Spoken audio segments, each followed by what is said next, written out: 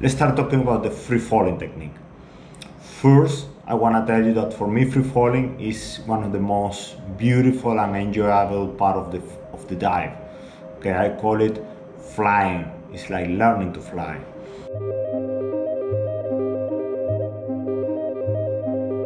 Then when we free fall, we are just taking advantage of the buoyancy change that came from the Boyle's law. Okay, it means that our bodies became smaller because our lungs or air spaces compress. It means that in a certain depth we start to sink. Okay, then with practice you don't need to be afraid of that. You just enjoy this and you take advantage and you save energy to fly towards the depth. This is free falling.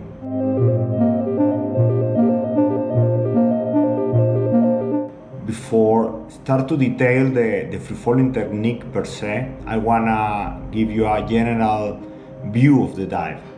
Then when you dive, let's say that we are diving to 30 meters, that is can be an advanced intermediate level dive. The first meters, let's say around the first 10 meters, you have positive buoyancy. It means that you need to kick or you need to pull the line, depending on the discipline you are practicing, to keep going down. Then you need to use some power. If you are kicking, you need to have some amplitude in the kick. You need to put some energy to fight against the buoyancy. The buoyancy is pushing you to surface and you are counter the buoyant. You are going deeper. Okay, then the first around 10 meters is positive buoyancy. Then you need to kick with power and amplitude.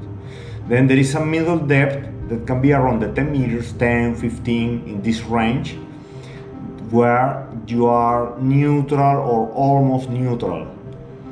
It means that if you stop moving, you stay almost still, almost no movement for a moment.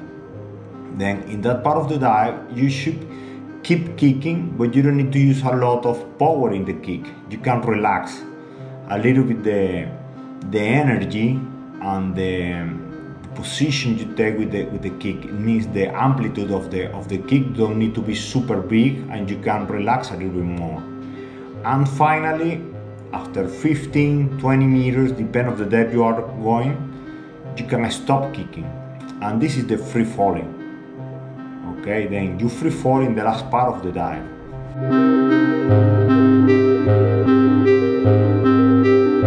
To be able to free fall correctly and efficiently, one of the things you need to understand is the timing. I mean, when you should stop kicking to take advantage to start flying into the depth. Okay, normally in average, when you are intermediate level freediver, then you are freediving around the 30 meters, 40, maybe 50 meters. You should have the neutral buoyancy between 10 and 15 meters approximately. Then it means that you should start your free fall after 15 meters. If you are going to 30 meters, you can start at 16, 17 meters, you can free fall. It depends on different factors, depend on your wetsuit, your body composition, the water where you are diving is not the same fresh water than salt water in the ocean. Then you can do small kicks after the free falling start. Then let's say that you stop kicking at 16 meters, then you kick again at 20, and then you do other small kick at 24 to keep the speed of the free fall. Or depend on you can just stop kicking at 18 meters and you just glide towards the bottom. Okay, then this is personal and everybody has his own style. These advices can change when you are competitive freediver. Then it became a little bit more picky and there are other tricks and other details. But I just want to give you this general view of the free falling for basic intermediate freedivers, going around the 30-40 meters depth. Other fundamental factor in the free falling technique is the posture.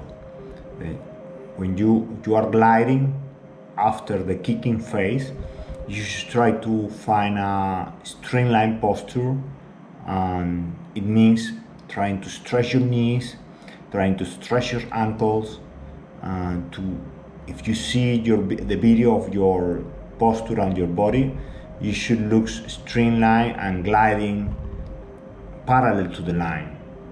Then you should pay attention to the position of your head to keep the head neutral with the neck aligned.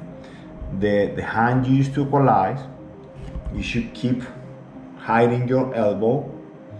Okay, I advise you, if you need to equalize frequently, to keep the hand in your nose ready to equalize. If you can hold the equalization some meters, okay, you can put one hand in the pocket and you can equalize every time you need. If you prefer to have the arrow position with your arms over your head, then you can just stretch it, but be sure that you have the arms totally aligned with your torso. I see a lot of videos and a lot of students, freedivers in competitive level as well, that they stretch the arms in arrow position, but the arms are not aligned with the body. Then they are diagonal. Then in the end, this is a loss of energy and tension in the shoulders. In my personal opinion, if you are doing amateur freediving or expert fishing, I prefer to put my arms in the sides. For me, it's more relaxing. When I'm competing with the monofin, of course, I have the arrow position. I stretch my arms over my head. I hope you enjoy these tips and it can be useful for you in your next dives. See you in the blue.